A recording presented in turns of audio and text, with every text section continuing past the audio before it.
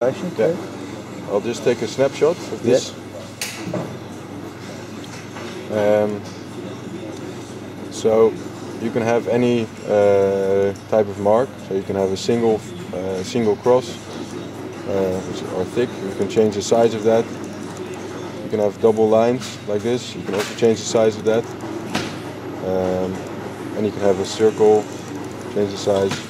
Or you can have a circle with double lines. So for jobs that have got older style microdots and older configurations of dots, we can just adjust each job to suit. Exactly. Yeah. Okay. Yeah. Okay, that's perfect. Yeah. And you can link it to the left, so that if you change it on the one, it also changes it on the other one.